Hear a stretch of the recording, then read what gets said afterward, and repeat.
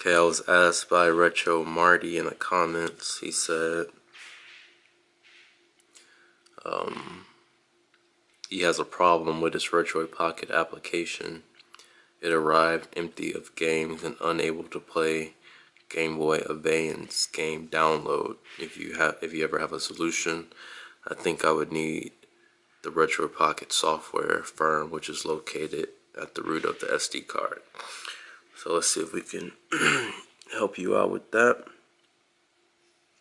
So you said that it arrived and it had no games on it. So the first thing you need to do in order to check is go here, scroll down till you see Toolbox, click on Toolbox there, scroll all the way down and you'll see this thing here that says Install Retroid Pocket app. Now, if your thing didn't come with a toolbox, then you definitely got screwed over there. I doubt that they would send you a unit that doesn't have the pre-installed games like that. But if so, you will need to go to my download link and follow the instructions there to do that. But let's say it was able to install, you would get Retroid here. So you click on that and it's going to reboot to the Retroid Pocket system.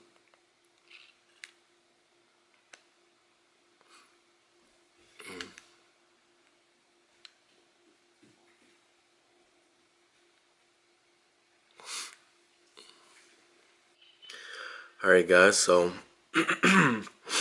once you get into the Retroid Pocket application here, as you see, you have all of the pre-installed games.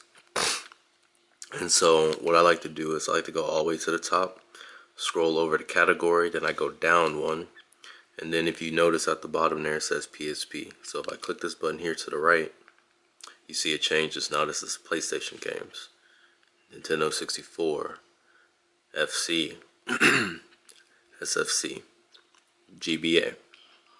So the gentleman said that he's not able to play Game Boy Advance games. So if you're able to get to this screen here, I would think that you would be able to play any of them. We'll start this here, and as you see, it boots right up.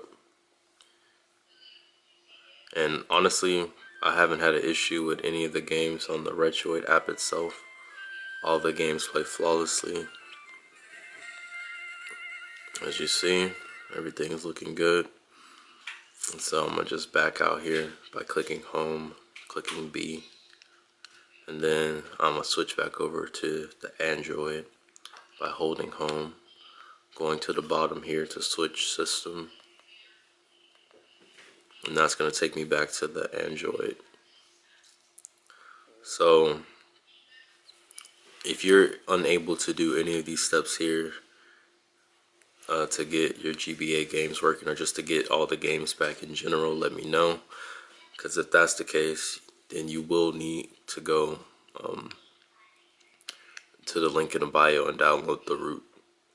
And it is a little tricky, but it's not too difficult. But if you need a video going through that process, I can do that. But this has been it. I hope that helps answer your question. And if you guys have any more questions regarding the Retroid Pocket, let me know. This is a very fine handheld. I've been enjoying it. So see you guys later. Bye. I was gonna point you, but you probably didn't want to be on there, so. You want to be on there? Bye. See you guys.